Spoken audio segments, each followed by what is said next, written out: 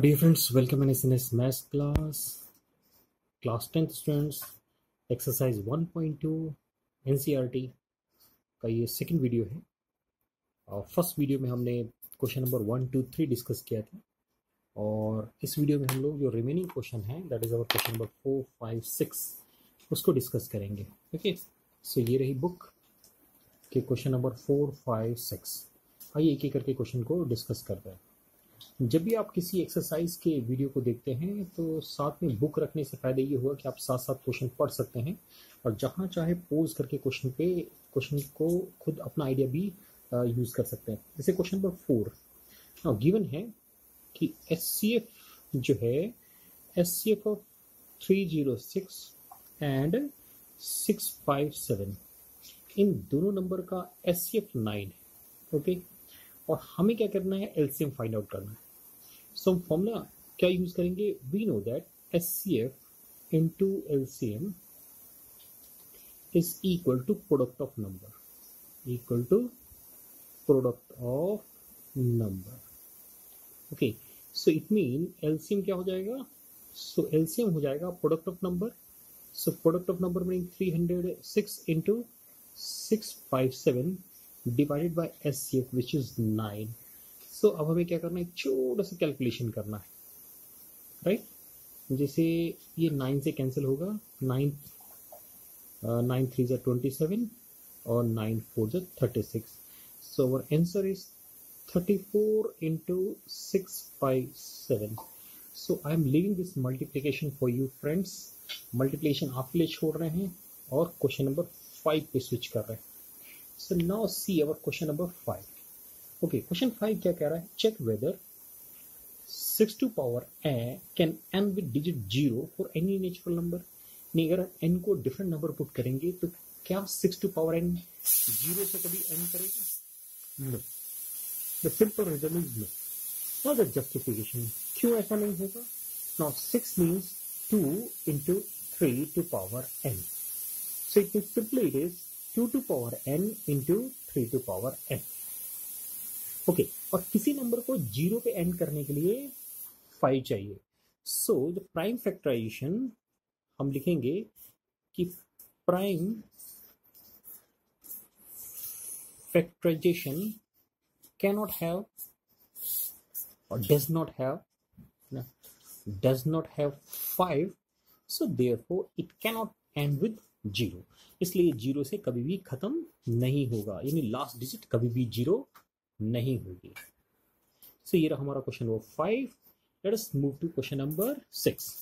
कहते हैं कि एक्सप्लेन करना है कि 7 इंटू 11 इंटू 13 प्लस 13, एक नंबर ये इसने गिवन है और दूसरा नंबर गिवन है 7 into 6 into 5 into 4 into 3 into 2 into 1 plus 5 कि they are the composite number।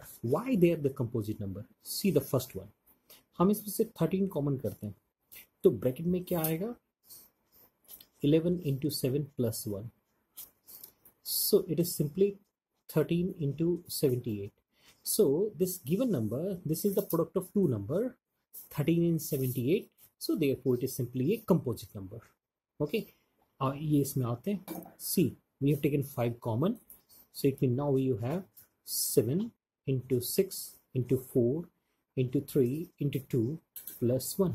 So again it is a multiple of two numbers ना, one is 5 and other one is this. और हम ऐसे बोल सकते हैं कि ये जो गिवन नंबर है इट इज डिविजिबल बाय 5, ये 5 से डिविजिबल है। Since it is divisible by 5, क्योंकि ये किसी एक नंबर से डिविजिबल है यानी ये कंपोजिट नंबर है।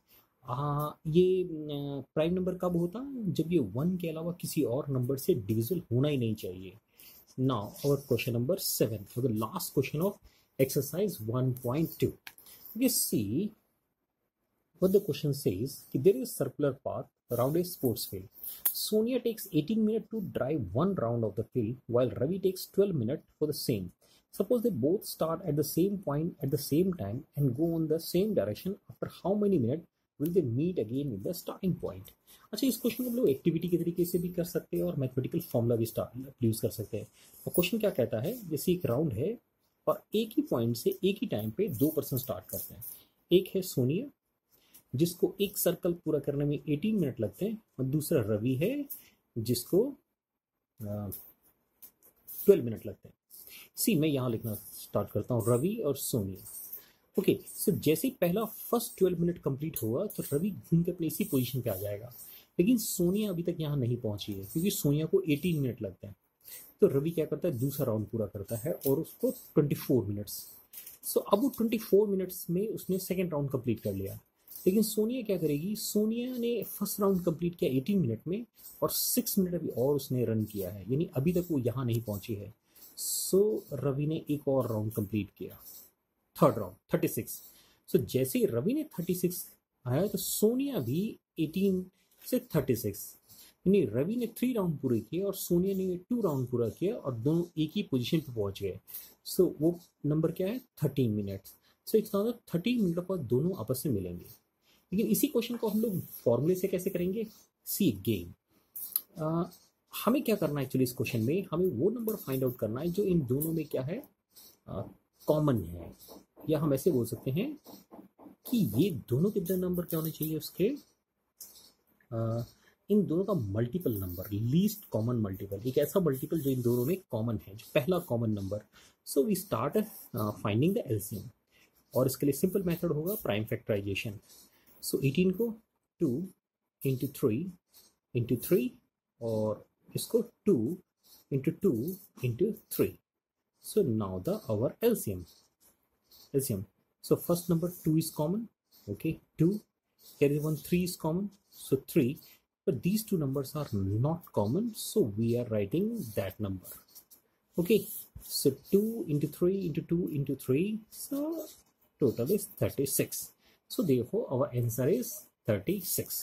So dear friends, exercise 1.2 के फर्स्ट वीडियो में हमने क्वेश्चन नंबर 1, 2, 3 को सॉल्व किया था, एंड नाउ इस वीडियो में हमने क्वेश्चन नंबर 4, 5, 6 एंड 7 को सॉल्व किया। ओके, जो बताइएगा वीडियो कैसा लगा, and thank you very much for watching this video and keep watching my channel. अगर अभी तक आपने चैनल को सब्सक्राइब नहीं किया है सो प्लीज सब्सक्राइब इट। आपको यहाँ पर क्लास 9 से लेके क्लास 12 के का complete study material, question bank, everything is available here for your preparation, और आप मेरे साथ अपनी प्रिपरेशन कर सकते हैं।